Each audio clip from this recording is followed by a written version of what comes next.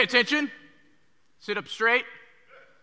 All right, kiddos, I've heard that some of you haven't been cleaning your room. This isn't acceptable. I need you guys to wash behind your ears, eat your vegetables. Sound familiar? Right, growing up, you probably heard these rules from your parents, or maybe you're a parent and you've even given your kids some of these rules. I know in my house, we only had one rule written in stone. It was that you couldn't date until you graduated high school. And I, like any teenager, of course, broke this rule. And this is the problem with rules, right? Is that we're human and we mess up. Parents often use rules as these external tools to produce some desired behavior. But today I want to encourage you parents, advise you, don't give your kid rules. Now, before you get upset with me, you got to hear me out, okay? Because I believe the parent-child relationship is the most influential connection in a young person's life. So in order for us to raise up a generation that's going to carry out these innovative ideas we've been talking about today, we're going to need better parenting. And not just any type of parenting, parenting to empower. Parenting to empower is intentionally equipping your young person to impact the world around them. Now, as cliche as that sounds, isn't that what we're trying to do, parents? Add value to your kids so they can add value to the people around them? Parenting to empower, it cuts to the heart of parenting. Values. We've heard values talked about several times today. It's what's important to us. It's what matters. Reflected what we spend our time doing, what we spend our money on. We all have values, and we all make decisions based on these values. So it only makes sense that as a parent, your job is to instill values that will enable your child to make good decisions. Let's think of values like this.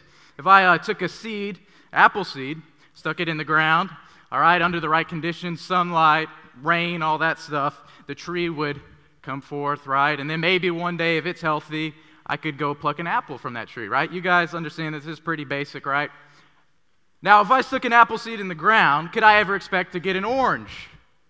No, that's absurd, right?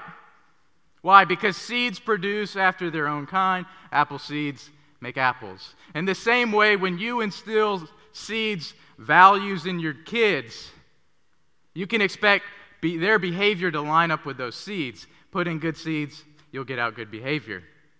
And the truth is, you as a parent, you're already communicating values in everything you do. And so, how your child is acting right now is based on those values, good or bad. That may be painful to hear, but I want to encourage you, take some of the pressure off of you. You no longer have to make your child be good or do right. Instead, you give your attention to planting good seeds, and you can expect them to bear good fruit. The first part in this process is we have to identify our values. We have to identify what seeds are we going to plant. This means sitting down. I would do this as a family. You sit down, you talk about what really matters to us, what's important, and you write it down. I know in my family it was always clear that we valued loving people, we valued learning, education, we valued traveling. So when I was 11 years old, someone in my family had the brilliant idea to ship me off to Jamaica. Now, I'm not talking about, Sandals, Jamaica, the stuff we see on TV. I'm talking about the slums of Jamaica. I'm 11 years old, okay? Now, my parents, I don't know why they did this. I mean, I see now why, but in the moment, it was weird. And but so I went, and that trip, it changed my life. And this is the deal, is that they gave me this opportunity, and they even nudged me into it, and then I saw, wow, this is really awesome. This is what I want to give my life to. And that's the deal. I'm standing before you as a product of my parents' values. Not to say they brainwashed me, all right, because if they had, I wouldn't know it. That's how brainwashing works. But that they gave me their values, and now I live from those values. They've become my values. After we've identified our values so we can communicate them, we have to have some accountability to them. And this is the big part. This is where all of us really struggle. We have to set expectations based on our values. That's what I was saying earlier. You can't expect to get an orange out of an apple seed. You have to expect apples. And so, as a parent, you set realistic expectations based on what you're helping your child do, those values that you're giving them, showing them what's important. So if little Tommy is not acting in line with his values, you can sit him down, and not in a condemning way. You see, condemnation, it puts the child down, it puts them in a hole. I'm not talking about that. I'm saying in a loving way, you sit down and say, hey, this is what you said you valued. This is what we said we expect based on that.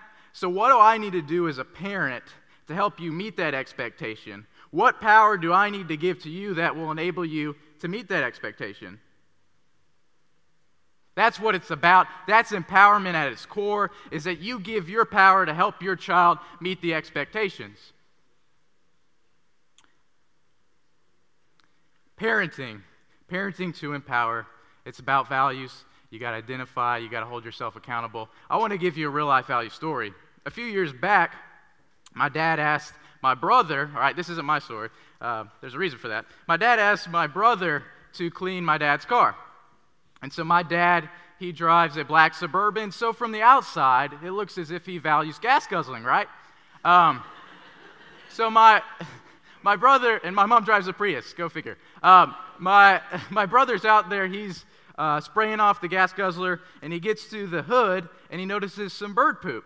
All right, so he wants to do a thorough job, and so he gets in there, he's really got to spray it off, gets the job done, runs inside. Come on, Dad, come look at the masterpiece. So that's how he talks too. Come look at the masterpiece. And so my dad goes out there, he's looking at, man, it's looking good. Then he gets to the hood. Seems there's been some casualties. In the Great War between the bird poop and the hose, it seems like the hood has lost some paint. Yes, it looks like someone's taken a nail and just etched some zigzags in the hood. Now my dad, like any man, would be upset about his car. So in this moment, he's got a couple responses to my brother's transgressions. Not mine, my brother's transgressions. First response is, he can yell at him, you're such an idiot, what were you thinking? This is my car. That's first response. Second response is, look at the car, look at my brother, say, hey man, I realize you probably didn't mean to do this.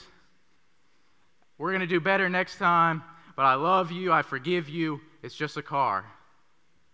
All right? The first response, what does it say? It says, I value this car more than I value you. I care about your work and your performance more than I care about who you are. And that right there, that strips any sense of self-worth that a young person has. And it leaves you walking around with doubt. Hey, maybe possessions do matter more than me, and maybe my work is more important than who I am. Second response, that gives the child power. It shows grace, forgiveness, and says, hey man, you can do better. You know, you messed up, but I'm going to help you do better. And so today I stand before you, I realize I can't give any value to this world if I don't got it, if I don't have it. Let me ask you this, where am I going to get value? Where am I going to get this worth? Because I'm going to get it, and if I'm not getting it at home, I'll go look for it somewhere else till I find it. And you as a parent, you have a perfect opportunity to be the source of your child's value. How awesome is that? What an incredible, amazing thing. So parents, on behalf of young people today, we need you to empower us. We need you to give us good values, guide us in our decision making. We need you to value us. But most importantly, we need you. Thank you.